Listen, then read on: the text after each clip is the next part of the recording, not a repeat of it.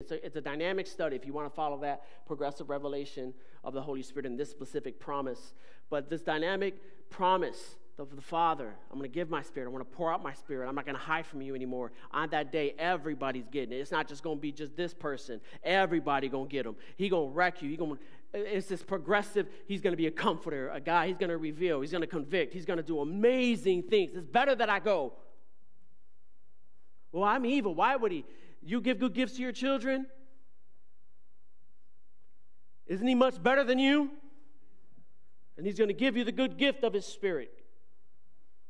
The progressive revelation of this promise of the Father is at this point, they're waiting back to the disciples in the upper room. They're waiting for this promise, is drawing to this climactic revelation. Because Jesus, again, he instructed his disciples in Acts chapter 1 and verse 4 and 5. He tells them, while staying with them, he ordered them not to depart from Jerusalem, but to wait for this promise, the promise of the Father, which he said, you heard from me. John baptized you with water. You'll be baptized with the Holy Spirit not many days from now. Hallelujah. Then we see the fulfillment at Pentecost.